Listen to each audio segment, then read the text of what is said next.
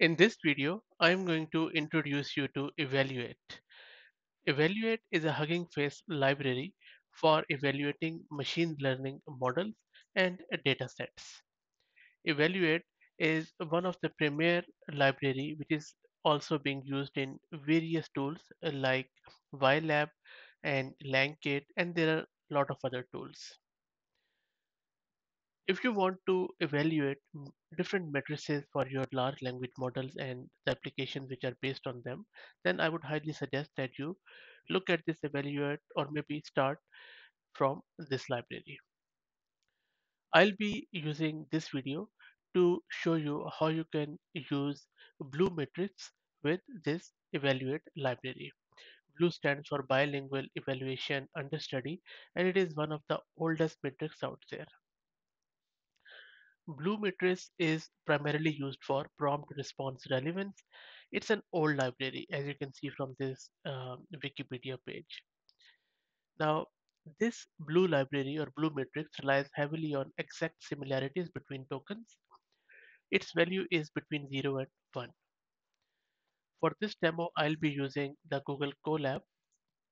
The first thing we need to do is to install some of the libraries, which is of course Evaluate and Langkit. Let me do that. So evaluate as I already mentioned, but it is Langkit. I have another video I have discussed in great detail, but Langkit is also for metric evaluation on a more advanced uh, level. But I'm just using Langkit in this case to get a sample data set on which I will be running that Bloom matrix using evaluate. So you can see that both of these have been installed. In the next step, I am going to import these libraries. All I'm doing is langkit.ylogs to just import the dataset, and the dataset is here now. Let me quickly show you the dataset. So this is in the prompt and response pair. Cool. Now let's import these libraries. I'm importing evaluate and also I am using blue to load it. That's done. And now let's run our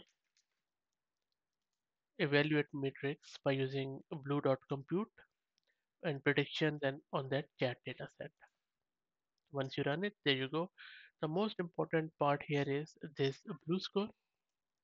This blue score shows if that prompt and response is similar or not, or matches or not, or how much it matches.